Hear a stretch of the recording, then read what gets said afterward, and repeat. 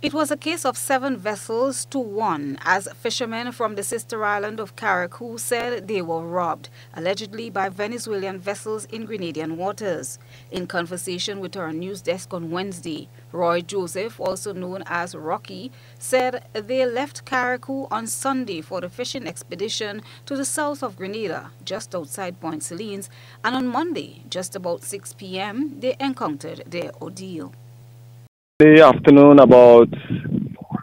maybe about after 3-4 o'clock, we realized that the line we was trailing it, and as we was trailing it, we realized that certain buoy was missing going up along the line from when we first started to set the line,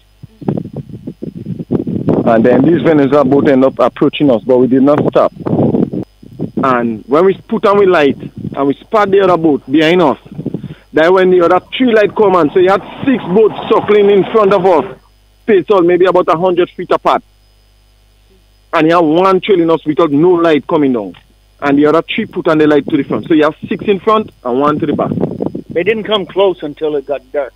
Acknowledging that it was a first-time encounter, Joseph explained that their fishing lines were cut and other fishing gears stolen. They took all with gears from on the boat, like the fishing, like the lines, the buoy, the flags. They took everything on us. Monday afternoon, maybe about after 3-4 o'clock, we realized that the line we was trailing it, and as we was trailing it, we realized that certain buoy was missing going up along the line from when we first started to set the line.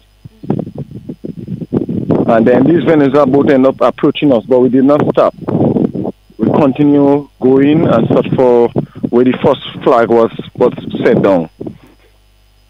Joseph said they are in the process of submitting a report to the Grenada Coast Guard about the incident. Chrislina John.